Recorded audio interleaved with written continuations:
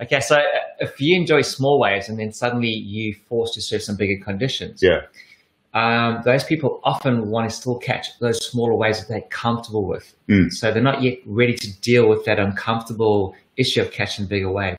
But from your perspective, once you did catch that bigger wave, how much easier was it? Look, it was. I'm not going to try and sugarcoat this. It was still scary. I was super scared. But once you told me those few little things to help me float it, so that paddling really fast, you then said to me, just feel the wave instead. And once I started feeling the wave, and so what I did was while we were out there, I actually practiced just even the ones that weren't going to break. I just let myself just get a little bit of a glide, just so I could get a bit of a feel as to that motion going forwards, which then made that point where I then went to take off on a wave that much easier because I had a bit more of a better feeling. But feeling was the first thing.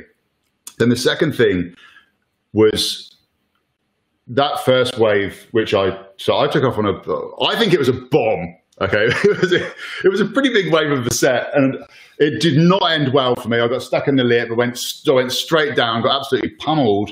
And then when I came up, I had taken the first wave of the set, and then I had to deal with the other ones that were coming in behind me. And yeah, it was an interesting.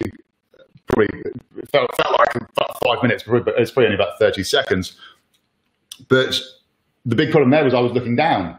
Yeah. I was so worried about the takeoff on this bigger wave that I was looking down. And you said to me, "That's exactly where I'm going to go, because that's where I'm looking."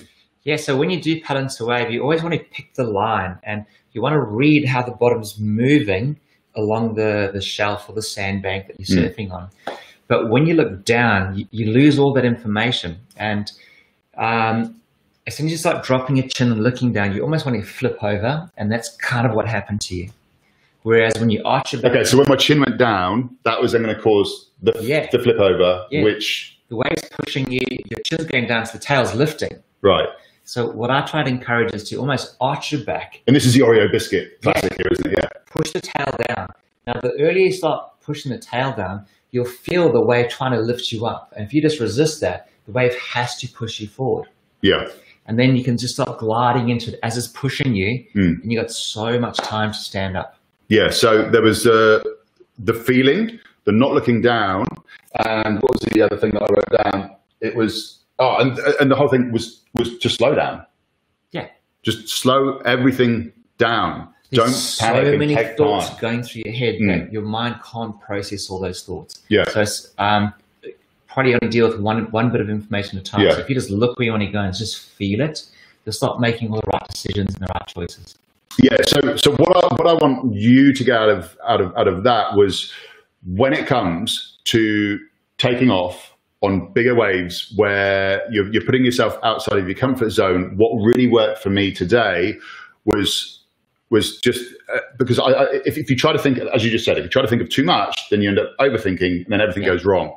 So it was feel the wave, slow down, and instead of looking down, look where I wanted to go. So those three things, as I started to paddle, it was like, okay, feel it, stay calm, don't go too erratic, and look about I want to go. And as soon as I did that, I then was much happier paddling in and taking off on those waves and then going down. And in the end, I had a really good surf after a hectic first 30 seconds.